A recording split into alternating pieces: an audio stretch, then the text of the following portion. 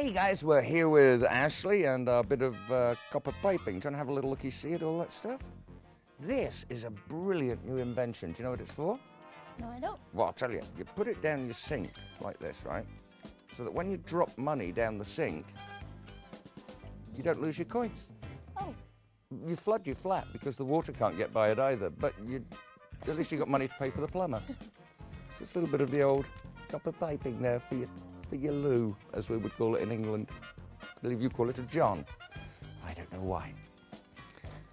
4 coins though. Let's show you something cool with this little piping. A little bit of magic-y stuff. So we have 1, 2, 3, 4 coins.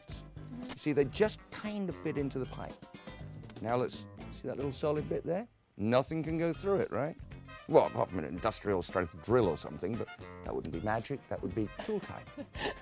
All right. So 1, 2, 3, 4.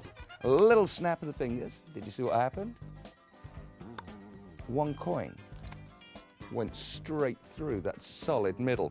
I'll do it for you again because I can see you are so thrilled you need more, don't you? 1, 2, 3 coins. Little snap of the fingers. Another coin goes through. You've only got 2 more times to catch it. There's 1. There's 2 coins. So you ready? Do you want to do the little snappy thing?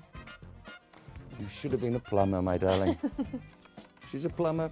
She's a mama. She's a midnight hammer. Alrighty.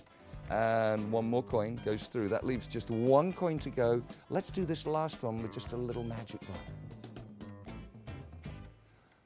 There are some things about my job that I just could do over and over again. Watch very closely. And the coin's gone. It appears underneath a little bit of piping. And that's a plumbing miracle, my friends.